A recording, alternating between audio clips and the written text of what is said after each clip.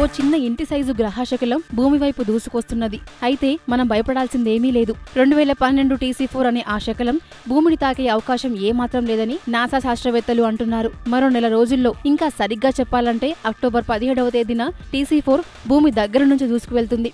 ఎంత దగ్గర నుంచి అంటే 6800 కిలోమీటర్ల దగ్గర నుంచి.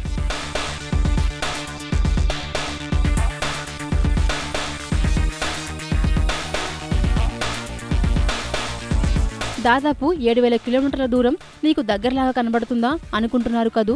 అవును, అంతరిక్షంలో దూరాలు అలానే ఉంటాయి. మన ఇంటి పక్క ఉండే సూర్యుడు ఎంత దూరంలో ఉన్నాడో తెలుసా? 149.6 మిలియన్ల కిలోమీటర్ల దూరంలో. సూర్యుడిని మనం నక్షత్రం కింద లెక్కవేయం. భూమికి అతి సమీప నక్షత్రమైన ఆల్ఫా సెంటరీ సంగతి చూద్దాం. అది మనకు ఎంత దూరంలో ఉందో తెలుసా? 41.32 ట్రిలియన్ కిలోమీటర్లు. ఈ అంకెను మామూలుగా మనకు అర్థమయ్యే రీతిలో చెప్పలేం. ఇప్పుడు చెప్పండి, TC4 శకలం 6800 కిలోమీటర్ల పక్క నుంచి దూసుకువెళ్లడం భూమికి అతి సమీపం నుంచా కాదా?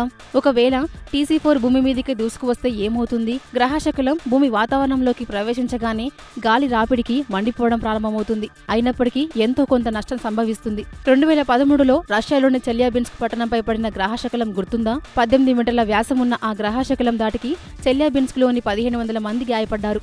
దాదాపు 7000 భవనాలు దెబ్బతిన్నాయి. TC4 దెబ్బ అంతకంటే పెద్దదిగా ఉండొచ్చు. దాని వ్యాసం 15 నుంచి 30 మీటర్ల వరకు ఉంటుంది. భూమిలా, సౌర కుటుంబంలోని ఇతర గ్రహాలలా సూర్యుడు చుట్టూ నియమిత కక్షలో ప్రారంభించే గ్రహశకలాల వలయం నుంచి దారి తప్పిన TC4 గతంలో 2012లో ఒకసారి భూమి పక్క నుంచి మరి కాస్త దూరంలో వెళ్ళింది. మరి వచ్చేసారి ఇంకాస్త దూరంగా వస్తుందేమో? కాదు, దూరం పెరుగుతుందని నాసా శాస్త్రవేత్తలు అంటున్నారు. భూమి చుట్టూ తిరిగే మన ఉపగ్రహాలు ఇంకా చాలా వెలుపల ఉంటాయి. కాబట్టి TC4 వాటిని ఢీకొంటుందన్న భయం అక్కర్లేదు. నాసా శాస్త్రవేత్తలు ఈ అవకాశాన్ని ప్లానెటరీ డిఫెన్స్ సిస్టమ్ పరీక్షకు వినియోగించుకుంటున్నారు.